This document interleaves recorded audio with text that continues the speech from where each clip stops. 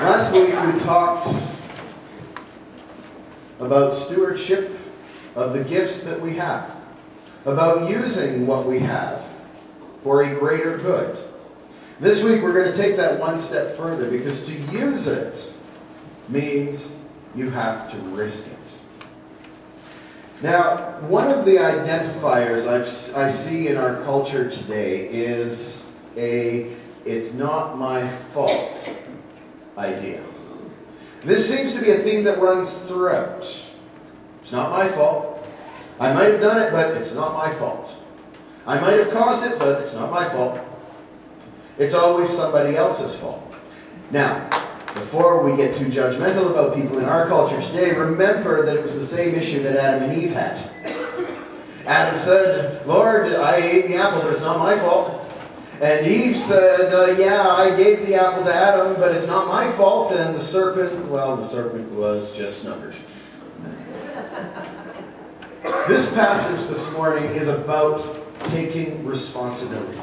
To responsibly and faithfully steward the gifts that are given to us. Now, first of all, let's take a look at the story. The figures used in the translation that I used this morning, which is the Message, it's the most recent Bible translation, talked about actual dollar sums: $5,000, $2,000, and $1,000. In the actual, a better translation, that's done so that it's comprehensible, so that it's understandable to those reading. But a better translation in this case is actually, many of you may know this, talents. 5,000 talents, 2,000 talents, and 1,000 talents. Now, there is a big difference between $5,000 and 5,000 talents. And so I wanted to make sure that you understood this. 1 talent in the day of Jesus represented about 20 years' wages for a common laborer. 20 years. 1 talent. So that means if the first servant is given 5,000 talents, he is given 100 years' worth of wages for an average laborer. 100. Did I say 1,000? I said 100. Okay, sorry. 100 years' wages. The second servant is given 40 years' worth of wages. Essentially a whole career in one shot. And the third is given 20 years' worth of wages. Now the first two, so you get an idea of the sums involved here. The $5,000 actually pales in comparison to the 5,000 talents. And the first two set to work right off. The master hasn't even left yet. And they are off making more money. Making the master's money work. The third one simply buries it in the ground. His reason? He's very clear. "I know you're a harsh man, master, and I know you expect the most from those whom you entrust. But I was afraid that I might disappoint you." There is the crux of this passage. Because look what happens. The first two are commended. The traditional translation says, "Well done, good and faithful servants. Come in to your Father's rest." The first two are commended. They are given rest. But there's where I like the modern passage, where he says, "Good work. You did your job well. From now on, be my partner." So the rest sounds like it's a reward. Okay, you've done your bit, now you can just go and lay down and relax, recline on one arm and eat grapes and enjoy yourself. But this idea, good job, from now on be my partner, says something completely different. It says that these servants are no longer servants. They are now called to be co-decision makers with the master. They are called to work with the master for a greater end. The third one is afraid of disappointing. And because he is afraid, he loses not just an opportunity to be a co-decision maker with the master, He loses the opportunity to no longer be a servant, but to be a partner. He also, because he refused to risk, lost everything. Throw him out into outer darkness, the master says.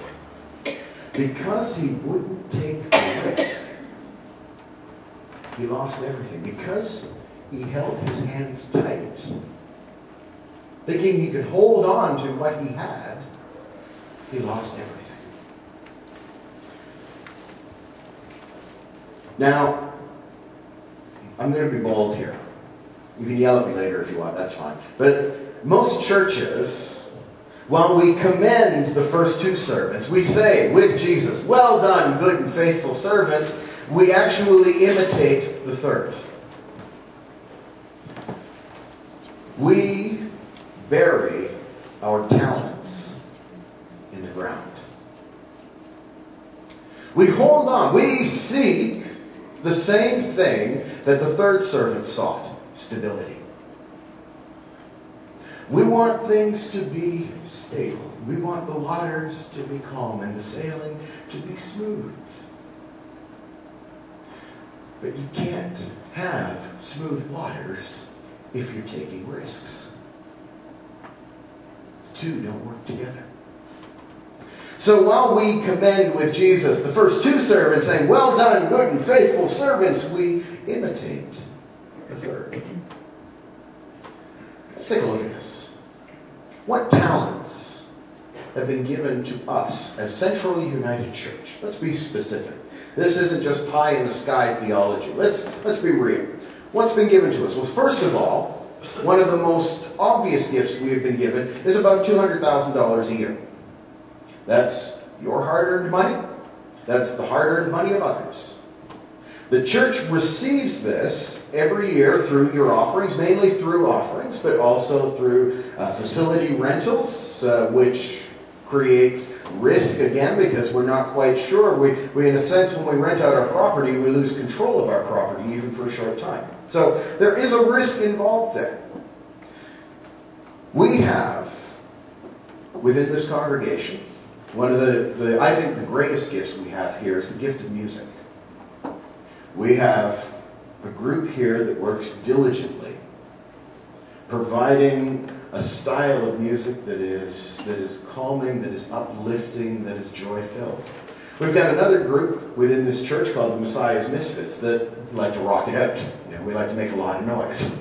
I'm not going to say we're necessarily good at it, but boy, do we love making noise.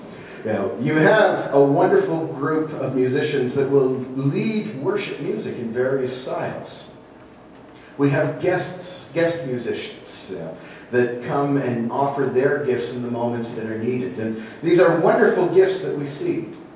We have, which some of you may or may not see, but we have leaders in this church who have a great knowledge of where we've come from. Of leaders who have an understanding of the gifts that have been entrusted to them. We have a hard-working staff. And this is the one that I love the most, and I'm so grateful to be a part of this. We have, as Central United Church, a desire to connect with the local community. Not just a desire, but the will to do so. So that's important, because every church wants to be relevant in the community. Every church doesn't want to just be a gathering of people that are taking up space in the neighborhood. Every church wants to have an impact. They have the desire, but not every church has the will. And it's taking those steps to make things happen. For example, the In Out of the Cold was making something happen. You're living out the desire to connect with the community. But we didn't just become a mission church or a missional church seeking to help other people, but we also connected with the local business community. And people are fostering connections in different places, in varied places throughout the life of St. Thomas. It's not just the desire to connect, but it's the will to connect. And folks, I can't lift this up enough. I cannot say this enough. I cannot commend us enough for this will. However, these are only the noticed gifts. What about the stuff we don't see? We have gifted artists within our church. But would you know that by looking at our space? We have a number of other musicians within our church. Oh, I did forget to also lift up the junior choir there as well, providing another style of music in a wonderful, heart-lifting, heartwarming way. But we have many gifted musicians in our church, but we don't hear them. We have within our church potential young leaders with bold visions about the possibilities for tomorrow. But often, we don't see their influence. We have talents that are amazing within this congregation. You folks sitting here right now all have your talents. A lot of them we don't know. The rest of us don't know. We don't see them. This is a twofold, I don't want to say fail because that's a little strong. I don't want to sound judgmental, but a twofold missing the mark. If the church isn't seeking the gifts and the talents of the people within, then it is not living out its potential. And if you are hiding your talents, well, what good are they buried in the ground? What good was the 1,000 talents buried in the ground? It did nothing. It achieved nothing. It accomplished nothing. It became nothing. The gospel makes it very, very clear, my friends. We all are given the opportunity, the potential to impact the world around us. Every one of us as individuals has the opportunity to influence and impact other people's lives. But when you bring all that potential together into one group, well, to quote Jesus, the gates of hell cannot stand against it. If we haven't sought that potential, we've missed our opportunity. If you haven't shared that potential, then you've missed the opportunity. You've missed not only the opportunity to grow yourself, but to help others grow. This is why Paul talks about bringing your gifts together, so that all may grow, and this is a direct quote, all may grow in the fullness and likeness of Jesus Christ. If talents aren't being shared, for whatever reason they're not being shared, we miss an opportunity to grow even more in the likeness of Jesus Christ. And that, my friends, is what church is about. It's about growing in the likeness of Christ. It's not coming and hearing a good message, although I hope it is a good message. It's not coming and hearing a good choir. We're not a spectator sport. We're a community. And when we gather our gifts together, incredible things can happen. But if we keep our talents buried, then nothing happens. Now, I want to talk about one more thing, because I wish that there was a fourth servant in Jesus' story. That fourth servant would be given X amount of talents, whatever the sum may be. And he, like the first two, goes and risks it all, seeking to double the investment. Now you think, how do you double an investment? What can you do to double your investment? You can't invest it in safe and secure stocks and bonds. That's not going to double it quickly. Flipping a coin might do it. That'll double it quickly if you're lucky enough. But these guys did something. They risked it to double it. Now the fourth servant that's not listed, that I wish was in this story, does the same thing. He takes his talents and he risks it all, and he loses. How do you think Jesus would respond? This is a crucial question, my friends. This is a crucial question, because if we think that Jesus would respond with anger and judgment and condemnation, then we are going to follow the safe example of the third servant. If we think that Jesus is going to condemn us or judge us for not playing it safe, for risking it all and losing it, then the only option is to play it safe. But I like to think, I believe within my heart of hearts, that Jesus would say to that fourth servant who risked it all, who laid it on the line and lost it, that he would say, "Well done, good and faithful servant. Come and be my partner." So it's not the sums.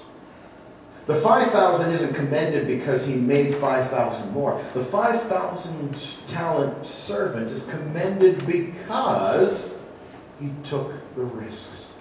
Now, when churches seriously look at people's talents, seriously seek to grow everybody who is a part of the community, and seeks to grow because of the talents of everybody in the community, then incredible, wonderful things can happen. But also, bad things can happen. I'm not going to lie to you. When you flip the coin, you may be hoping for heads, but you might get tails. And sometimes when people use their gifts, things go awry. And I think that that is where churches become the most frightened. Because we're not quite sure how we're going to deal with the situation if it's gone awry. We're not quite sure how we're going to deal with the person who has caused the situation to go awry. And so, if we just maintain a sense of stability, if we bury talents in the ground, we'll be okay. Maybe for time. It might be a year, it might be 10 years, it might be 100 years. But it's only a time. If instead we learn how to be community together, to use people's gifts and to take the risk, whether things go right or wrong, that we're all going to grow, powerful things begin to happen. Lives are changed for the better. Destinies are altered. The 12, who I argue changed the world 2,000 years ago in the spirit of the one, the 12 risked it all, laid it all on the line for the sake of the one. Look where we are now. That's not because somebody decided to play it safe. We wouldn't be here today if a servant decided to bury the talents in the ground. We wouldn't be here today if people weren't willing to say, "I'll risk everything for the sake of the gospel." We wouldn't be here today. Where will our great-grandchildren be? Will we be, just as a church, a memory to them of what once was? Maybe a building standing there that has long since ceased to be used? Or will we make an impact on our great-grandchildren because we decided to take the risks that needed to happen for us to grow in the likeness and fullness of Jesus Christ?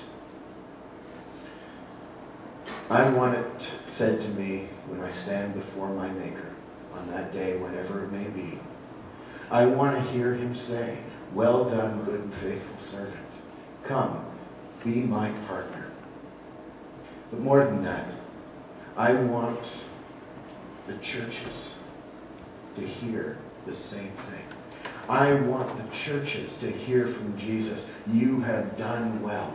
Whether you won or lost, you have done well by risking what I gave you for the sake of the gospel. Well done. Come, be my partner." Amen.